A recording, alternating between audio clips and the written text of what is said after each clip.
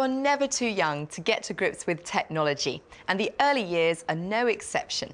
Today on a resource review ICT special, we'll be evaluating 3 ICT teaching aids for the early years that you might find useful in your classroom. They are a CD-ROM of maths games, a range of cross-curricular programmes on CD-ROM, and a recordable picture album. Recommending today's resources, we have Samina Rai, early years teacher from Ripple Infant School in Barking, which is an ICT testbed school.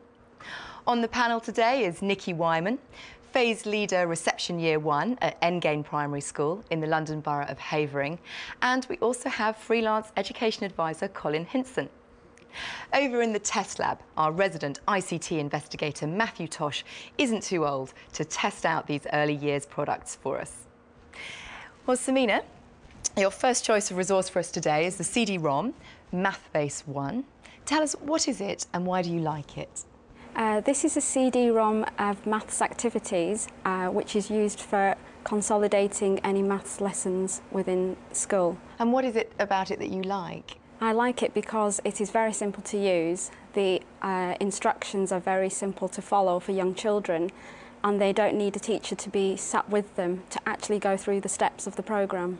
I find that the children find the instructions on it very easy to follow. There's nothing complex on there for them to actually have to understand before they can use the programme. And it also gives them instant feedback on how successful they are in using the programme. I'm selecting a programme with numbers and spots to match to the numbers. So the children would click a number and then find the corresponding number of spots. If they make a mistake, they would hear this sound. Right, OK. And if they find the correct answer and click it, they would hear a different sound.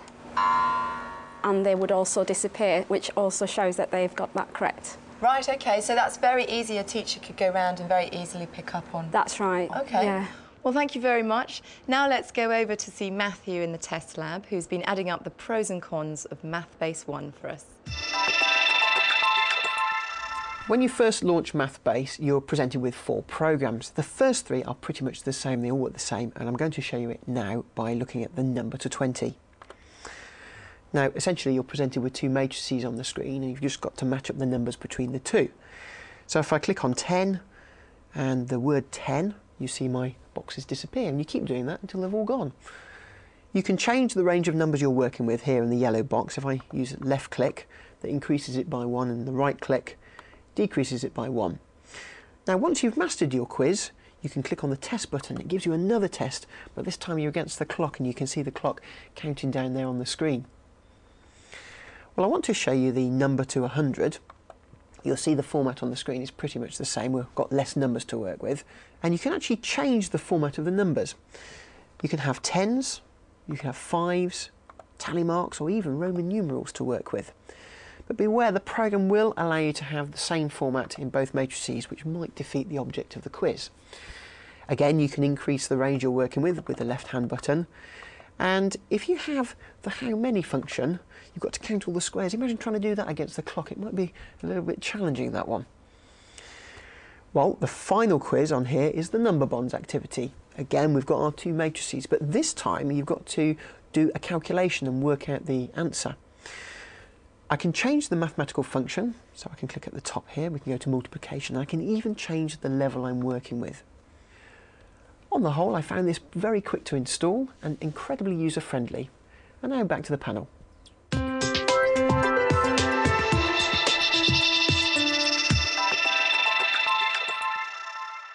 Well, Samina, MathBase is certainly colourful, but it's not very inspirational. I mean, is it just a little bit too simple, do you think, to really inspire children? I find it's nice and colourful, so the children like the bright primary colours, but it is being currently updated anyway, and they're in the process of changing the way it looks, the layout, etc. All right. Well, over here we have Nikki, who's actually tried out MathBase with your pupils in the classroom. How did you find it? I mean, I agree with Shamima that it was a very user-friendly programme. The children were reasonably engaged with it. I found it most useful for sort of an end of unit or an end of teaching, sort of testing the children what they did and didn't know, because it would record their faults and they could work very independently. Where I had reservations about it was in that it wasn't as interactive as perhaps I would have liked. One of the aspects I particularly did like was that you can have some numbers on the screen and you can have an element here where it says count the sounds. Now this sort of eliminates the necessity to get out your biscuit tin and your Unifix and start dropping them in. And then you click on a number this side and then click on a question mark this side. 6, so that's clearly incorrect. Colin, what do you think? My instant thought was worthy but dull. You know, that the intentions are very good and you can see the purpose of this particular programme, but to be quite honest, with early years pupils, for them to stick at it for more than a sort of a minute, I should imagine, without losing interest, is going to be quite a challenge. Just a final comment then from Samina. Do you think that's a fair comment? It is a fair comment, but on the other hand, you've got to look at what it's also giving to the children in the classroom. For example, you have got learners who are more interested in computers and they might you know, suit this programme more than doing a worksheet to complete the same kind of tasks. OK. Yeah.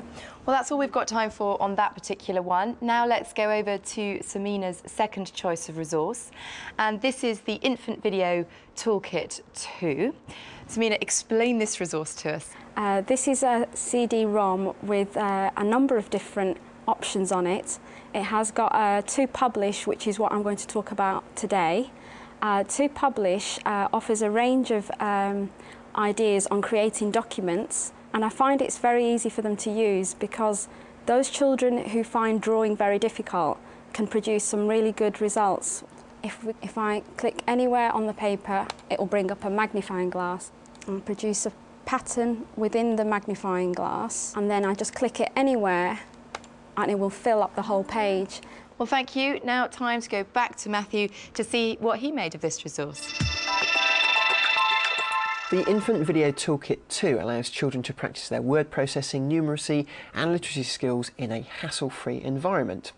The package comes with 6 programmes, you can see them here on the screen, and I'm going to show you the To Paint programme, which, as the name would suggest, is a simple paint package. Well, you've got your window to work with here, and on the left-hand side you can see the tools, different thicknesses of pens and colours. Now there's one thing I really like about this programme, that's on the right-hand side of the screen there's something that resembles a rope, and this is designed to help short people on an interactive whiteboard. You click, drag it down, and they can access the top of the screen. A lovely idea. Now I'm going to close this programme down now and go into a desktop publishing programme. It's To Publish. Again, it's got the paint facility, but it will allow you to add text to pictures as well. You can change the format of the screen by going to New Document, and for advanced users you can right click and import pictures from your hard drive. There it is, and I want to add some text to the right hand side, so I'll just click and add my text. Now there are some teachers options, and it allows you to switch on various toolbar buttons or switch them off, because for young children sometimes less buttons is less confusing. There are a series of child-friendly videos on here to help them get to grips with the packages. We're going to learn how to use To Publish to do some simple writing and a quick picture. It's really child-friendly and it will allow children and even some adults to practice their most basic computer skills. And now back to the panel.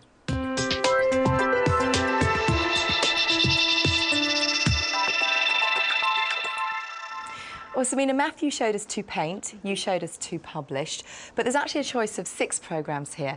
Are they all equally good, do you think? I would say so. I have used To Go and To Graph with children in Year 2, and they found that was a very, very successful programme for them to use as well. Right. Yeah. OK, well, let's see what Nikki used then. How did you find this resource? Yeah, this programme is terrific. Much as the last one didn't float my boat very much, this one does the business on all levels, really. Just on the To Publish, when you go to the new screen up here, this element is really good because they can draw their picture on the screen.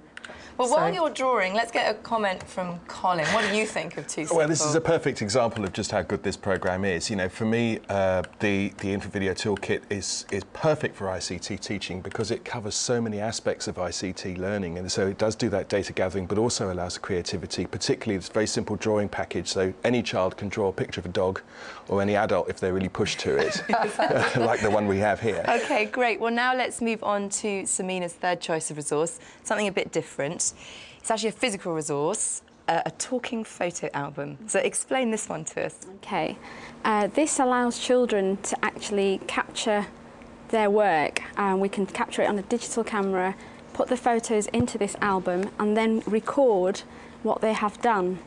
Okay, as so well. you put a paper, a hard copy of your picture into it. That's right.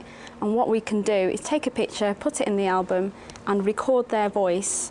We've got a record function on each page, which is quite useful, because then you can have several in there, and then they can play it back to one another, and they can recall what they've done, how they did it, etc. And I've used this, so if you'd like to have a listen to this one.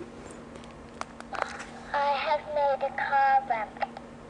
And this girl's saying that she's made a car ramp, which if I had just shown her a picture, she may not remember what she had actually built, because young children quite often forget these things, so this helps to recall what they've done, and it values their work as well. Is this really an ICT resource? I mean, it's got nothing to do with the computer. Well, ICT is not all about just computers. There's ICT everywhere around us, and this is an ICT piece of equipment. It's used for communicating ideas.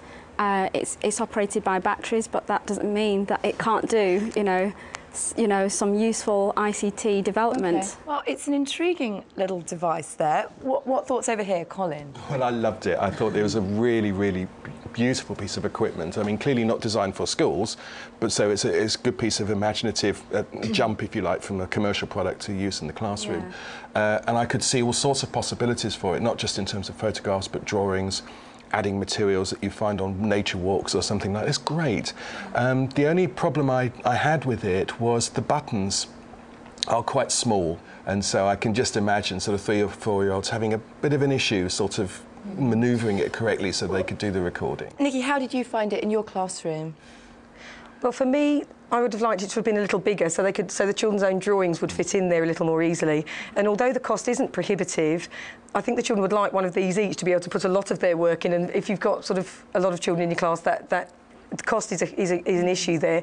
If you were going to use this in terms of having it as a class book, very often in reception we do things like I like my, or favourite foods or favourite animals, then this would be an ideal resource for that. What I have found is that if you tell the children that they can use it if they behave, it's like a treat. And it does work, it's a reward. And so they really appeal to them? They do, and they treat it with respect because they know it's a special book. Right. It's not an ordinary book. OK, so it could last quite a long time. Yes.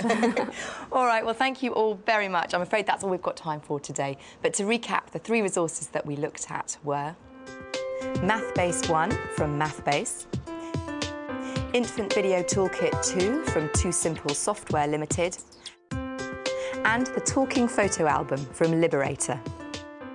For more information about the resources we've discussed, go to our website, that's teachers.tv/resource review, or if you want to email us, resourcereview@teachers.tv.